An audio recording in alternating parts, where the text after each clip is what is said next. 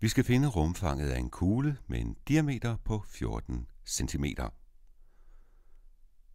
Det her ligner en cirkel, men det skal forestille en kugle, for eksempel en globus.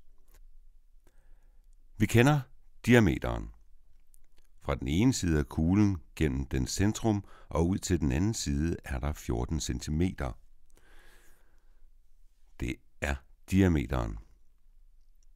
Vi har tidligere gennemgået et bevis for, hvordan man finder rumfanget af en kugle.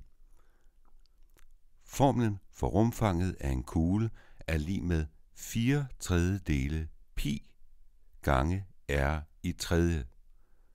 Det er 4/3 pi gange r i tredje, og r står for radius. Vi kender diameteren, og ligesom med cirkler er radius i kuglen lig med det halve af diameteren. I det her tilfælde er radius altså 7 cm. Kuglen i sig selv er faktisk den tredimensionelle mængde af alle punkter, der er en radius væk fra centrum. Med det på plads kan vi nu indsætte radius på 7 cm i formlen.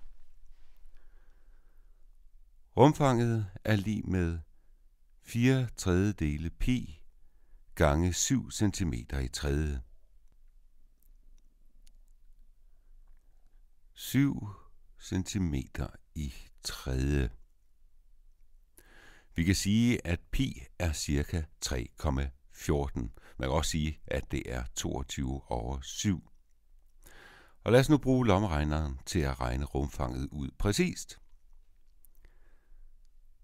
Den har vi her. Rumfanget er 4 divideret med 3 gange pi gange 7 i tredje. 4 divideret med 3 gange pi gange 7 i tredje. Og regnehierarkiet siger, at lommeregneren skal regne eksponenten, før den ganger eller dividerer. Resultatet er i kubikcentimeter.